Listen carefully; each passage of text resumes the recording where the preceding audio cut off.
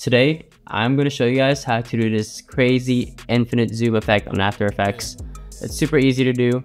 Make sure you like, comment, and subscribe, and let me know what other tutorials you guys would like to see. Before we get into After Effects, I'm just going to show you guys a quick overview of what we're going to do today. Just 4 easy, simple steps. Number 1 is a freeze frame. We're going to find a point in clip number 1 where we want the transition to start. Step number 2 is the 3D layers. Basically, this is the main part of the effect. This is where we're going to give that infinite zoom effect. Number 3 is keyframing. This is where we're going to add movement into the effect. And number 4, the final step, is just touch-ups. Basically, we're going to go over things that we can do to make the effect look more seamless. Once you have your After Effects opened, make sure you have your 2 clips. So I have my first clip being the zoom clip. I'm going to be using this clip. The idea is to do the infinite zoom through this Hard Rock logo, and then it transitions into the fighters facing off. So the first step will be to create the freeze frame. So I think I want the transition to start here where the camera is tilting up. So I'm going to press Command-Shift-D. It's going to duplicate it and cut it where the playhead is positioned. So now you're going to right click, look for time, and select freeze frame. And that'll freeze your clip. Basically a screenshot of that frame. Quick break before we move on. This footage and the final edit you're watching were graded using my Black Mamba LUT. It's one of my go-to looks from the Sports Love pack. If you're feeling the vibe or want to level up your own edits, all my digital packs are linked below. And right now they're buy 2 get 1 free, so it's the perfect time to bundle up. Huge shout out to everyone who's been supporting. I wouldn't be able to carve out time for these tutorials without the love you've shown for the packs. I appreciate you always. Go film something you love today. I think I want it to be a little longer just for the sake of the tutorial. So the next step now is to mask out the Hard Rock logo. Click the pen tool and start your mask. Okay, now that your mask is done, you're going into the mask tab, select subtract, and just increase the feather to your liking. Let's do around 17, might be too much. Let's just try C5, how that looks. Maybe a little bit more. And there you go.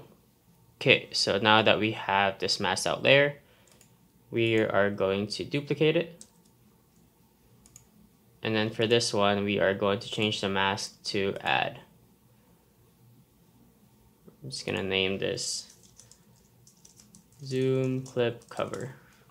And for now, we are going to hide that layer.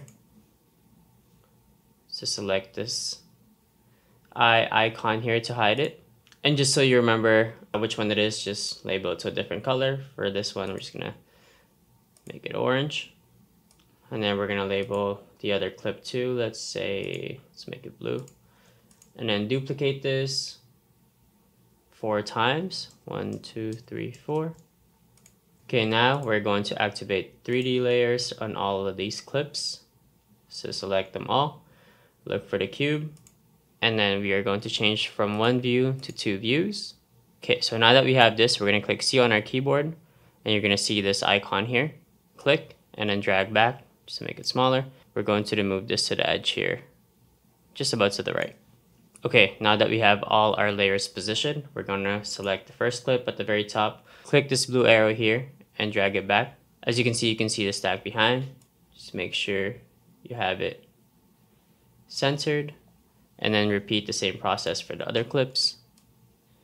So again, drag it back,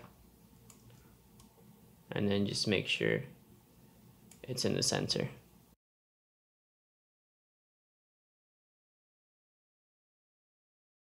Now once you have everything set up and stacked, switch this back to 1 view. Now what we're gonna do, I'm just gonna extend the transition clip up to the very beginning and at the end here as well. And then same thing, Command-Shift-D. We're gonna select the clip underneath all the stack layers, make it into a 3D layer. And then what we're gonna do, go back to the 2 views, and then make sure you have this layer selected and then we're just gonna bring it all the way back. And same thing, just position it like so. All right, next step, we are going to create a new camera. Make sure it's on top of all of the layers here, and also create a new null object. And then we're just going to cut it to the length of all the clips. Okay, so once you have your camera and your null created and cut to the duration of the clips, you're going to make sure your camera is linked to the null object. Select the null layer, press P on your keyboard, it'll bring up the position. Make a keyframe at the beginning of the layer and go at the end. And then now we're going to do the zoom animation through the layers. So you're going to select the 2 zeros here and just drag in. Make sure that we're just going through the center here. Just keep dragging in. So now you can see it zooms through, but we're so far from done. It still looks pretty cheesy at the moment, but we're gonna clean up the transition and make it look more professional. We're going to look for that clip cover. So we're going to put it back. And what we're going to do is press P on our keyboard again. And as it gets just before it goes through, I want it to go down. But you see how the hard rock is over that first layer right there? So we're going to put it behind. There we go. Think it goes a little too fast. Still a little too fast. Now a little too slow. A little too slow again.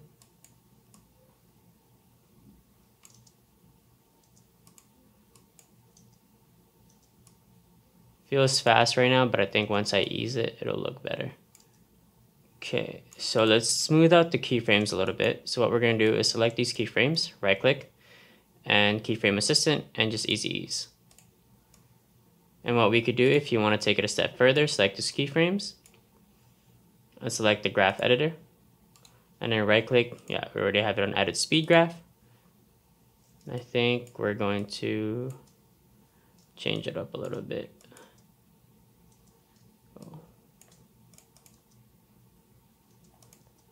Think I like how it was already. And same thing with the camera here. Select the keyframes and just easy ease it. And that already feels better. Again, you can edit it in the speed graph if you want to play around. See, let's have it maybe fast in the middle, see how that looks. Yeah, that feels better. So now what we're going to fix is the layer, it's the transition layer. Here you can see that it has empty spaces. So to fill that, we're going to add the CC Reptile change repeat to unfold. I'm going to expand down and expand up. I think that should cover most of it. Still have to extend down a little bit. And there we go. So to take it a step further, we're going to add a drop shadow to the stack layers to add a bit more depth. So I'm just going to isolate one of the layers. Let's do zoom clip 2. And then add the drop shadow. So let's see. Increase the distance. Maybe let's change the direction to just 0.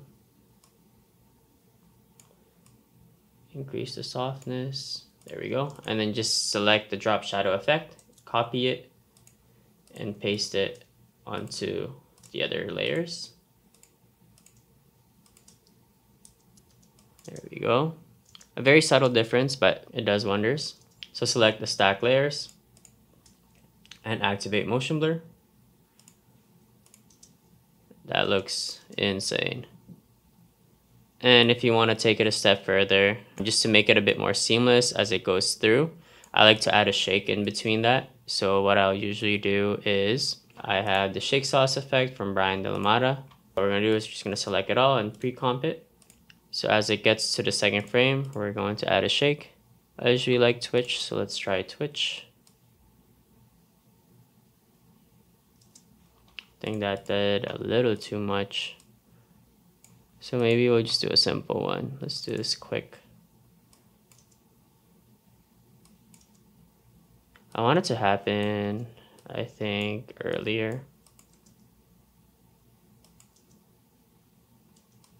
A little too early. And if you want to, so you just get a bit more of a zoom in at the beginning as well. Select this layer, press S on your keyboard, make a keyframe on scale, bring it at the beginning of the clip, and maybe I'll just do up to 120, select it, ease it, do it at the very end. Nice.